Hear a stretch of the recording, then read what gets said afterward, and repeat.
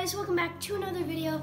And well, in today's video, if you watched my other video, sneak peek, I showed you what I would be doing in today, and I am reviewing re-reviewing the E58 or E58 Pocket drone made by eShine in China. It is kind of like an off-brand Mavic Pro 2, but it still is really good. It's ages 14 plus, and it is a Wi-Fi drone, so it cannot go that far.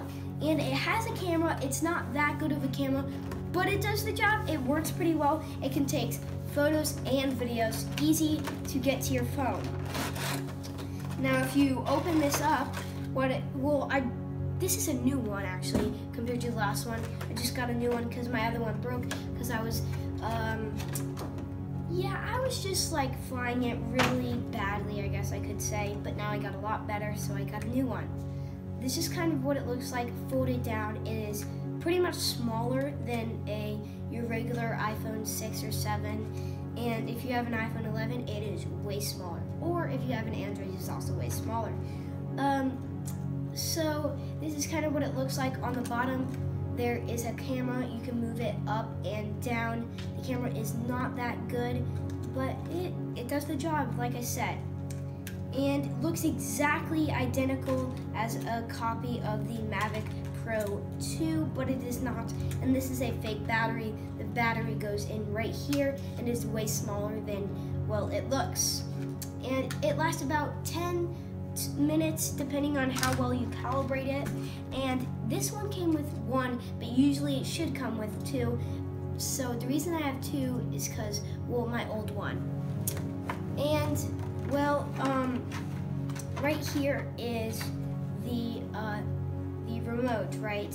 And these are fake plastic antennas. They look pretty cool, and I don't know why they're here. Probably just, to look like a copy of the Mavic Pro 2.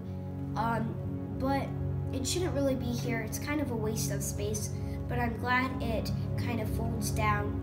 The remote, the joysticks are okay. Sometimes it gets stuck, so you just gotta push it back up, and you have to calibrate it pretty well to make the drone work.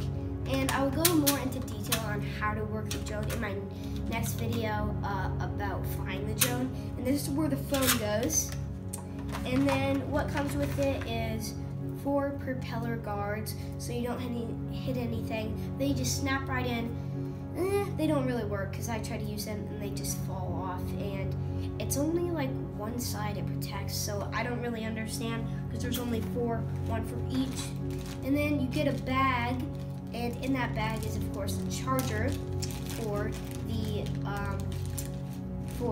battery, and a screwdriver to take off the propellers if one breaks, and 2 extra propellers. And that is really it. Pretty good drone. Hopefully I don't crash it.